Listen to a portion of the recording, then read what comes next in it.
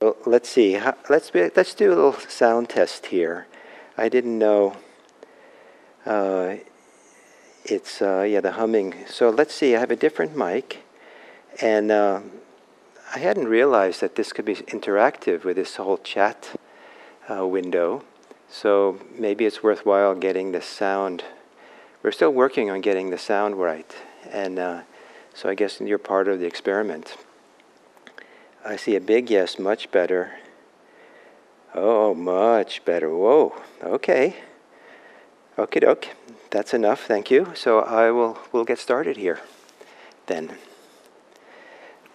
So we'll start all over again because there's so many buttons here, and I also have to remember to push the audio Dharma button so we have an audio recording of this.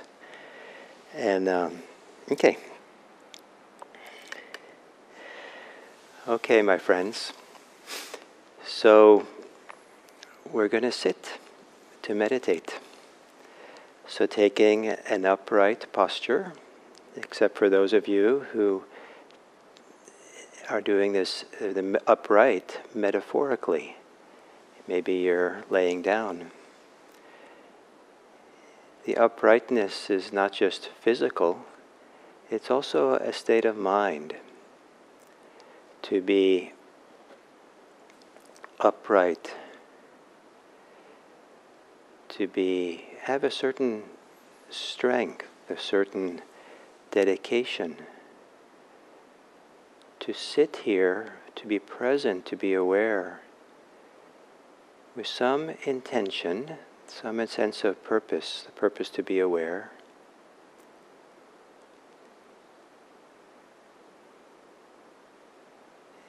And some strength in that, some uprightness that doesn't easily get swayed by the circumstances of things coming and going.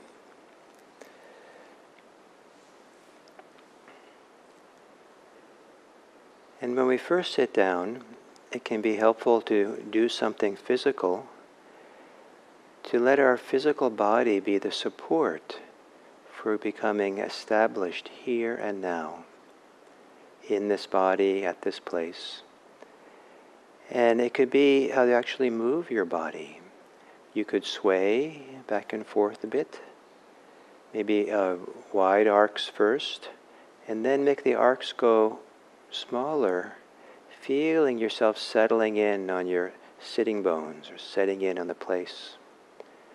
You could also rock forward and back 2 or 3 times, mostly to see if you can, when you slow down, you can get yourself again established with a balanced weight on your sitting bones, so the weight of your body travels through your spine.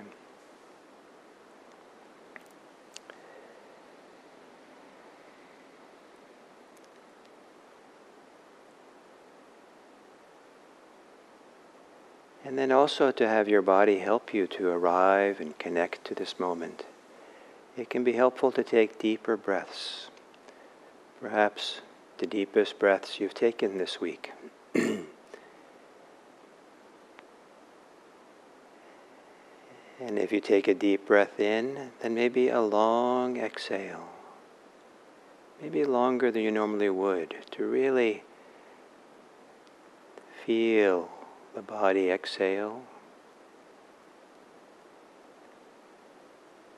Once or twice at the beginning, it can be nice to exhale so long and fully, that you feel the body's longing to take an in-breath. The body has a deep instinct, deep ability to keep breathing. And then letting the body, let the breathing return to normal.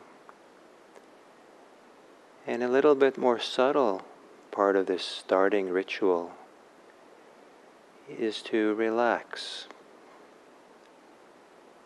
Maybe starting around the forehead and temples. As you exhale, softening around the eyes.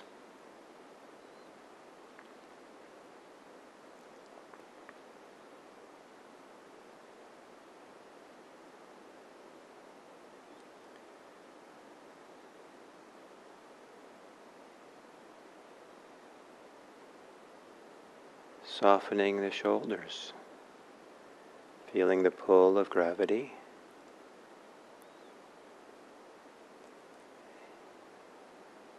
Maybe as you exhale, to let there be a softening in the chest, in the area around the heart.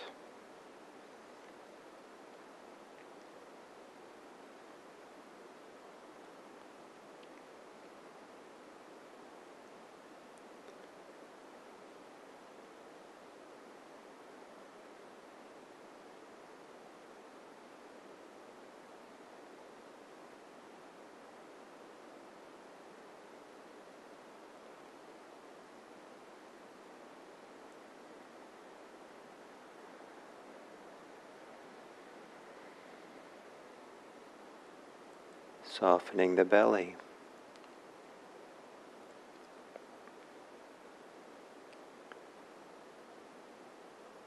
And then the next step in what today I'm calling the ritual of beginning is to directly and intentionally see if you can settle your body and settle your attention on the body's experience of breathing.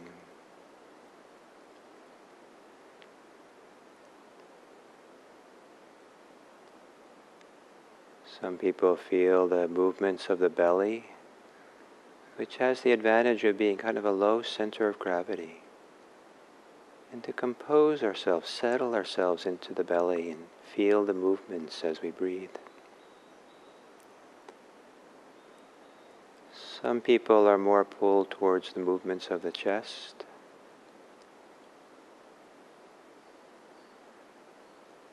And perhaps feeling the center of the chest, or any tenderness that's in the chest as you breathe. Feeling the movement, the rhythm of that tenderness as you breathe in and out.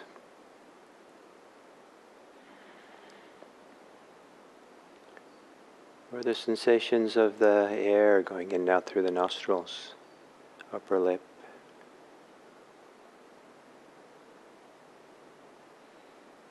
Perhaps feeling the coolness, the freshness of the air as you breathe in. The warmness as you breathe out. Settling into that refreshment and comfort of warmness, perhaps. And some people will feel the whole breath body, feel the wide experience of the body breathing.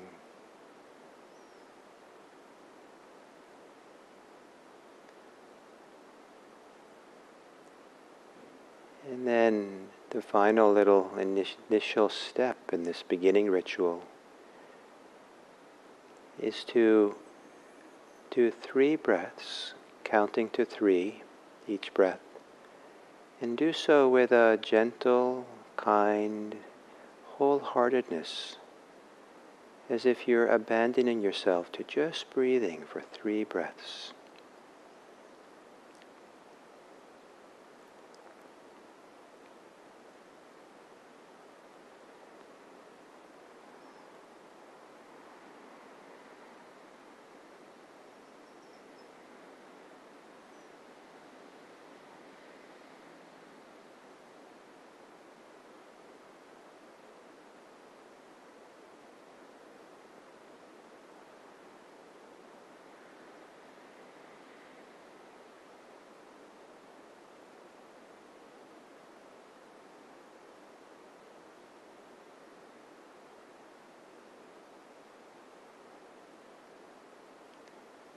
And then after those 3 breaths,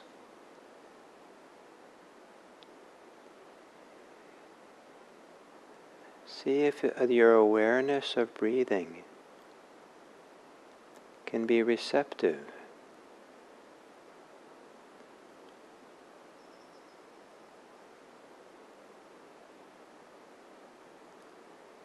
And not so much that you're directing attention to breathing, as it is that you are making space in the mind and awareness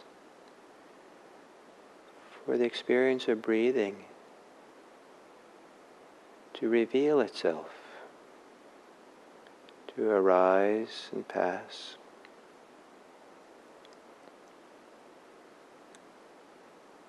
And perhaps just one inhale at a time, one exhale at a time. Being content to just allow the inhale to be known.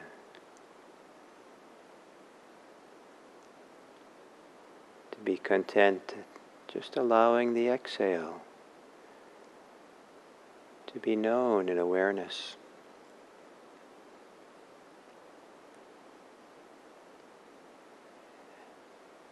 And being content with each inhale and exhale is that's the only thing you have to be aware of.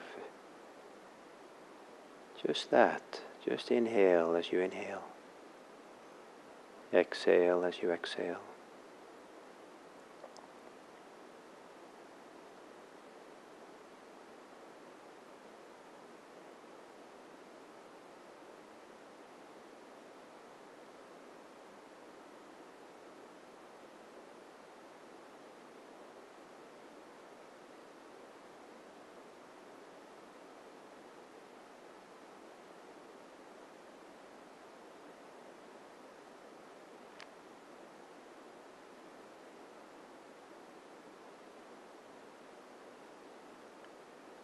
No need to be concerned with breathing the right way, or some special way of focusing on the breath, except for being receptive, allowing, being aware of just how breathing appears to you in all the variations, one breath to another.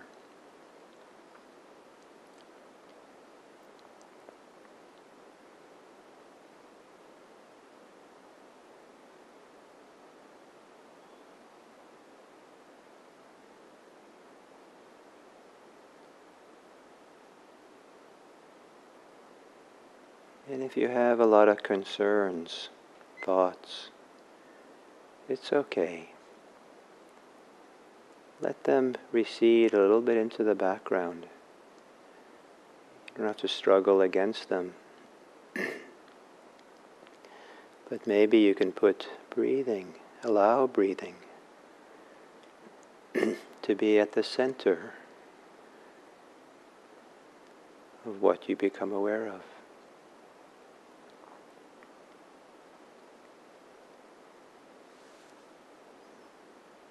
And every time you could wander off in thought,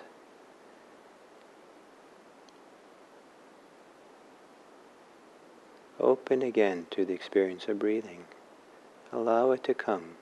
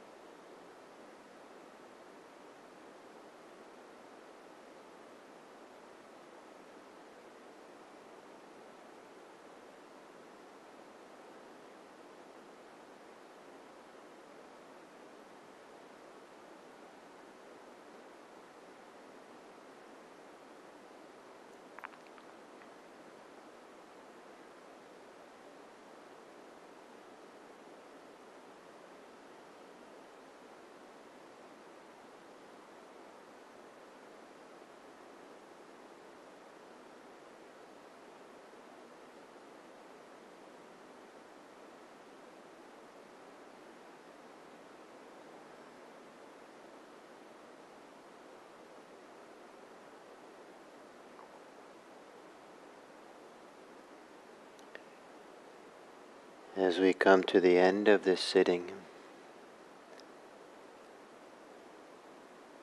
see if you can stay receptive in your awareness, curious about if you don't try to do anything when you hear the bells, except stay aware. Notice the shifts and changes that happen inside of you. What happens to your thinking, your feelings, your wishes to move. If you stay receptive and just noticing, what do you notice that changes as you hear the 3 bells ending the sitting?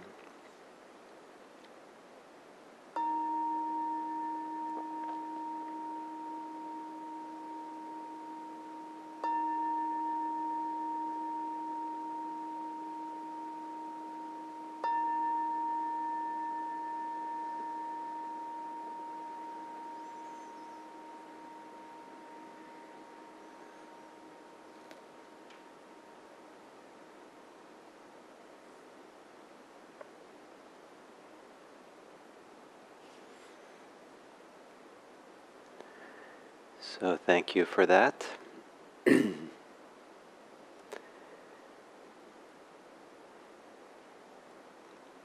So this is only the second week that I'm really figuring out how this YouTube works and this way of broadcasting, and our little exchanges around the mics and the volume at the beginning was actually quite nice for me. It really began to break open the idea that, or dissolve the idea that this whole medium is a little bit impersonal. To see your responses and to feel your mutual support in figuring this out, and feeling it somewhat interactive this way. I just felt delight and warmth and happiness to, even more so, to share this with all of you. So thank you. So then,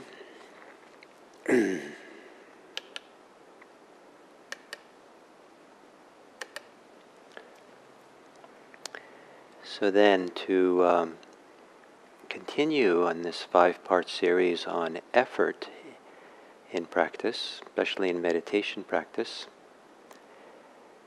The first day was initiating effort, and then it was being able to discern the appropriate places to put our effort, the right endeavor, and to put our life energy into those things which are supportive, helpful, freeing, skillful, and to avoid put effort into, not to letting go of that which is unskillful, unhelpful.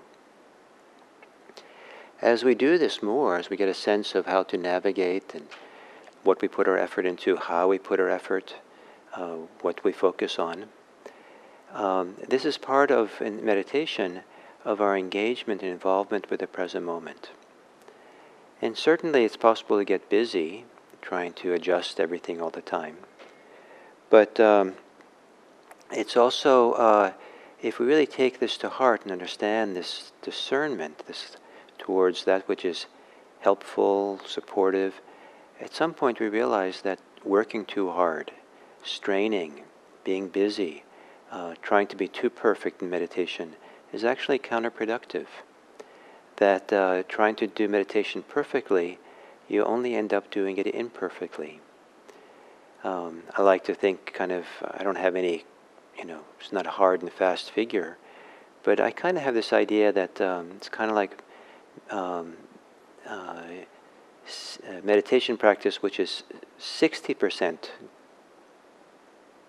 good, whatever that is actually much better than meditation practice that we're trying to be 90% good meditator, 100%. That we want to give ourselves leeway and be relaxed about how things are, and not be troubled by how things are, so that there can be a greater settling, a greater letting go, a greater discovery of ease with what is. And of course there are difficulties as we meditate.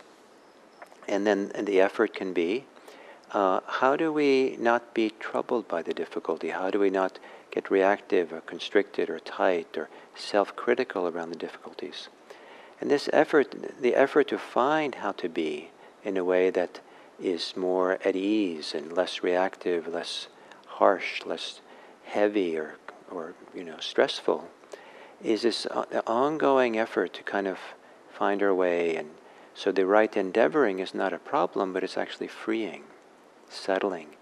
And as we go along with this, we find that to build up continuity of effort, continuity of kind of being engaged in the meditation, and it's nourishing to be engaged. It's settling. It feels like the doors are opening to greater calm or peace or equanimity or or greater kind of feeling like we're authentic or connected to what's real, as opposed to fixing and manipulating and changing what's going on.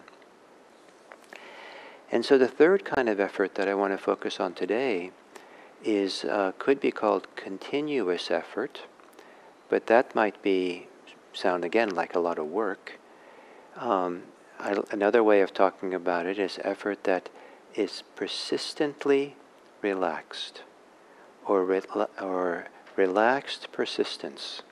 So a continuity of effort where being at ease or relaxed is built into how we're aware, and then settling in and letting that be more continuous. And that builds naturally on its own.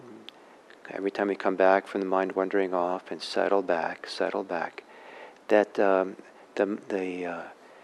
momentum of being lost in thought or being thinking begins to quiet down. It's like every time we start over again, we're decreasing the amount of fuel that keeps that active thinking going. The amount that we decrease it might be very small, imperceptible, but if we do it 100 times in a session of meditation, it makes a difference. And slowly settle. If we come back to the present moment and then have a gentle dedication, let's just stay here, hang out here. Let's try to be upright and have some strength and just be here with the experience. Not straining, not demanding, and not expecting to be successful even, but just a dedication or maybe a devotion. Let me hang here with this, let's be with it. And then we wander off and we start again. And over time, the idea is to cultivate and find a continuity.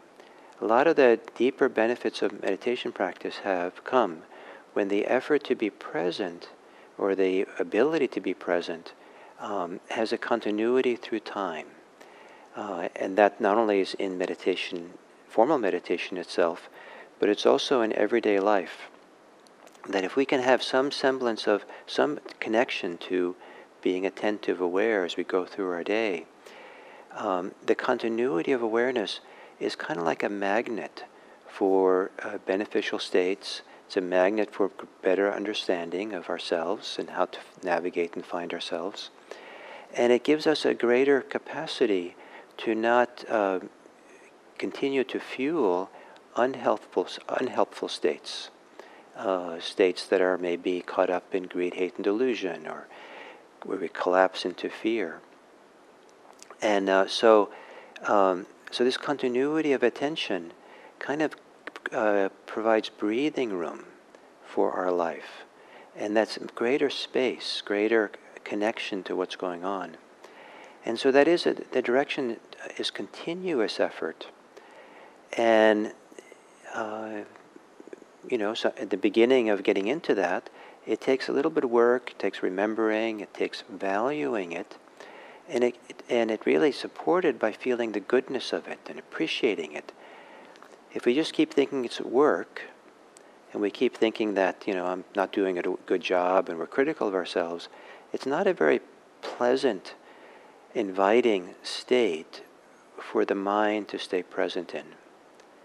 But if we can find some way to hold our practice, hold how we are, with generosity, with kindness, with compassion, with ease, and just kind of, not having a high standard, not trying too hard, not berating ourselves, but kind of delight in just the capacity to be aware, or appreciate the value of being real, or value, yes, now you can be more careful and not make mistakes in what you say or do.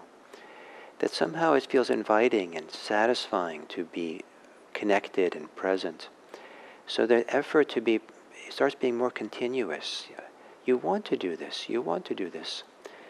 It's maybe a little bit like, if you play sports or a game or musical instrument, if you really enjoy what you're doing, the effort to do the activity, there's no active. It's not like a work. You have to do it. It's more like now I get to play, and we kind of get absorbed or lost in the experience because we're so delighted by it. It is possible to have that kind of approach with meditation.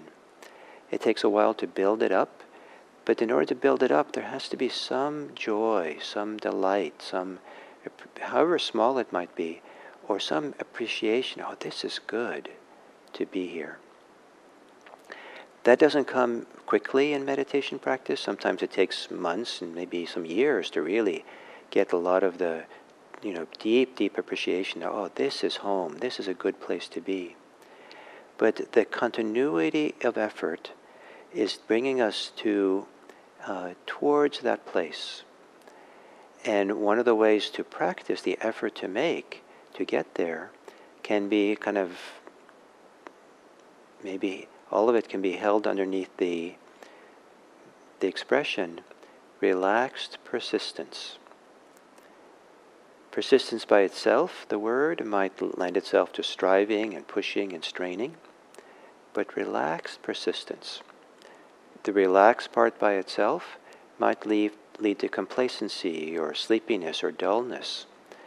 But these two together, relaxed persistence, and they support each other. Making effort, but staying calm while making the effort. So we make the initial effort to keep showing up, and that's something that even experienced meditators are still doing because the mind is changeable and all that. So sometimes we're just doing the effort to show up, to start again.